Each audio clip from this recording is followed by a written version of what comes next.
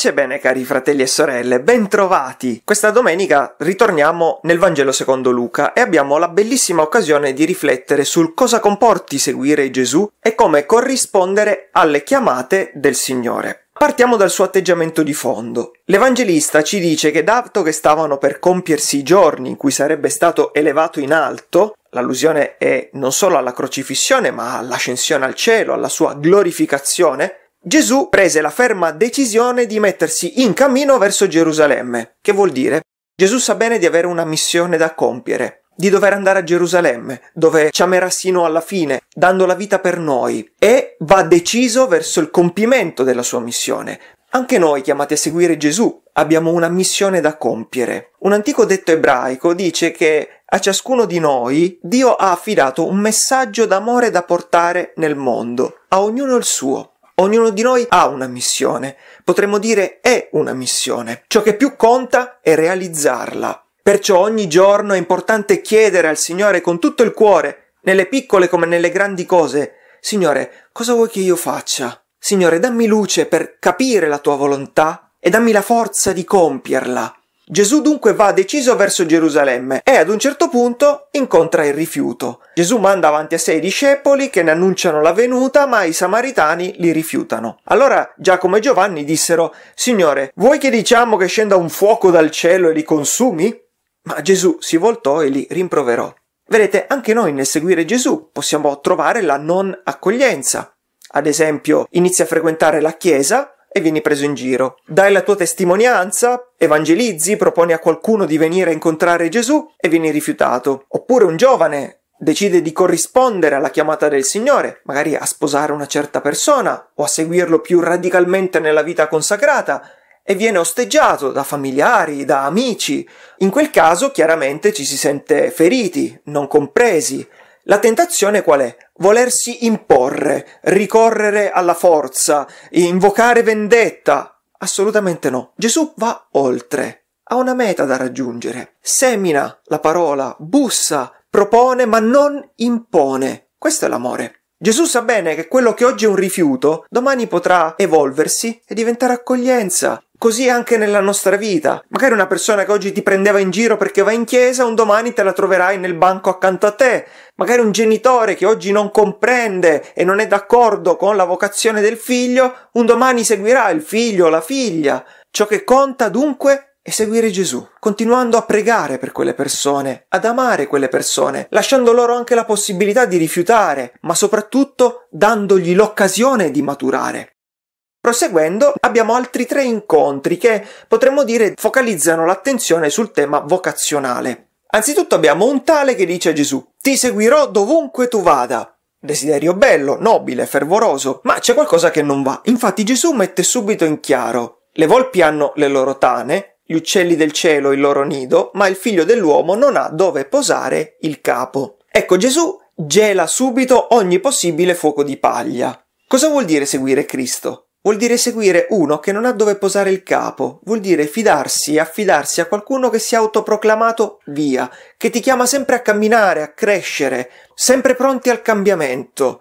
Noi per risolvere la nostra fragilità, la nostra precarietà, cerchiamo sicurezze, cerchiamo tane, cerchiamo di farci nidi, cerchiamo di sistemare la nostra vita attaccandoci alle cose, cercando sicurezze che ci mettano a riparo dai problemi. Gesù non ci ha assicurato che andargli dietro vuol dire essere assicurati contro gli infortuni o le difficoltà. Gesù ci ha assicurato che andargli dietro vuol dire andare in cielo insieme a Lui. Il Signore non ci ha assicurato che non affronteremo prove, difficoltà, sofferenze, ma che Lui sarà sempre con noi anche in quelle prove, in quelle difficoltà, in quelle sofferenze, per illuminarle con la sua presenza e trasformarle in salvezza grazie alla sua provvidenza. Dunque, essere sempre pronti a camminare, a seguirlo, lasciandoci condurre anche dove non avremmo pensato, abbracciando quella vocazione che non avremmo immaginato, affrontando una sofferenza che mai avremmo voluto, scoprendo che proprio lì Lui è con noi e proprio lì Lui vuol tirar fuori il meglio di noi. Abbiamo un altro incontro. Gesù chiama una persona a seguirlo. Seguimi. Ma questa persona dice: Signore, permettimi prima di andare a seppellire mio padre. La risposta di Gesù è micidiale. lascia che i morti seppelliscano i loro morti. Tu vai e annuncia il regno di Dio. Vedete, qui Gesù non ci sta esortando a fregarcene dei parenti, a non onorare i genitori, né a venir meno, né seppellire i defunti. Qui il problema è un problema di priorità. Gesù sta chiamando quella persona, ma quella persona prima vuol sistemare altro. Facciamo qualche esempio. Capisco che il Signore mi chiama al matrimonio con quella persona. Prima però di sposarci dobbiamo avere tutti e due lavoro a tempo indeterminato, aver finito casa e aver già sistemato il corredo, non so. Ma se il Signore ti sta chiamando, fidati, cosa viene prima? Il lavoro o la tua vocazione, la famiglia? E se anche all'inizio mancasse qualcosa, e se anche fosse necessario affrontare insieme qualche sacrificio, quelli vi faranno crescere nella comunione, nell'amore, nella responsabilità.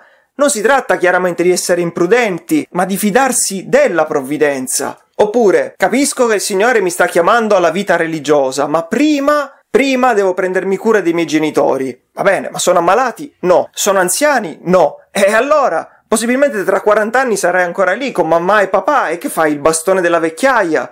Il Signore ti chiama a spiccare il volo, coraggio! Oppure, capisco che il Signore mi chiama al sacerdozio, però prima devo finire 5 anni di università, la specialistica, il tirocinio, poi casomai rispondo. Beh, campa cavallo che l'erba cresce, si suol dire. In questo caso non sai né se il cavallo campa e soprattutto quante anime che avrebbero avuto bisogno di te saranno private della tua presenza, perché legate alle nostre risposte, legati ai nostri sì, c'è il bene di tantissime persone.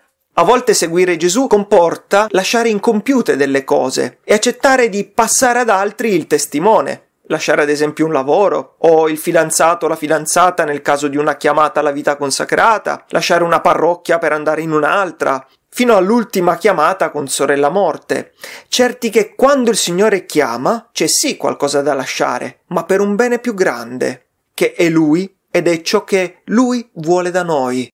Quella è l'ora di rispondere. Gli esempi, miei cari, si potrebbero moltiplicare e chiaramente poi il discernimento va fatto caso per caso, ma il punto qual è? La giusta priorità. Nulla anteporre a Dio, direbbe San Benedetto.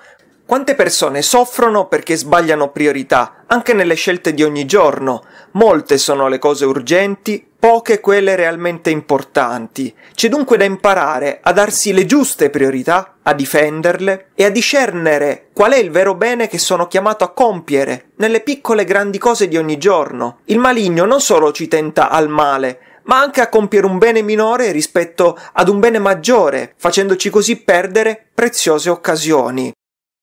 Ultimo incontro, Gesù chiama un tale a seguirlo e costui dice: lascia che prima mi congedi dai miei familiari, da quelli di casa. La risposta di Gesù è: nessuno che ha messo mano all'aratro e poi si volge indietro è adatto al regno dei cieli. Qual è qui il problema? Voler rispondere sì, ma senza lasciar nulla della mia vecchia vita. Quante persone rimangono ancorate alla terra perché non hanno il coraggio di tagliare dei lacci inutili? Anche qui facciamo qualche esempio in semplicità, anche in modo ironico. Inizio a seguire Gesù, ma continuo a fare tutte le cose storte che facevo prima, senza togliere nulla. Oppure, capisco che quella relazione non va, che quella storia non mi porta da nessuna parte, ma per paura di restare solo, continuo a starci insieme, condannandomi così a non trovare magari la persona giusta e a vivere male.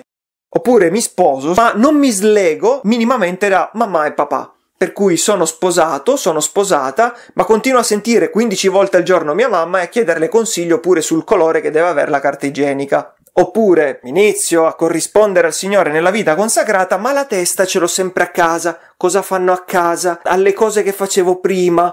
Mentre il Signore ti sta chiamando a spiccare il volo, mentre il Signore ti sta chiamando a seguirlo, a buttarti in una avventura meravigliosa che è l'andargli dietro, tu, per non lasciare nulla, rimani attraccato a quegli affetti, a quelle 4 cose che, per quanto belle siano, non possono darti l'eternità né la felicità vera.